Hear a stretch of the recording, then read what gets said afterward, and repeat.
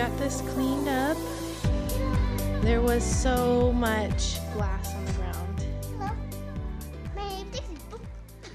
And you can see where the oil spilled. Got some oil stains.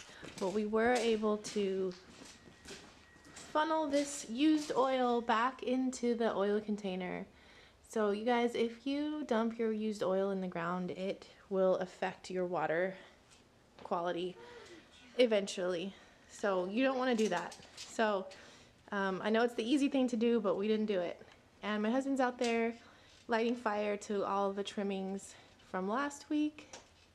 He's obsessed with lighting stuff on fire, even when it's been raining for days and days and days. So we let him go. We let each other do what we like. So yesterday I pruned my mulberry bush, and I've seen this done before where you just replant to sprout the little cuttings that I took. So I have 4 mulberry cuttings,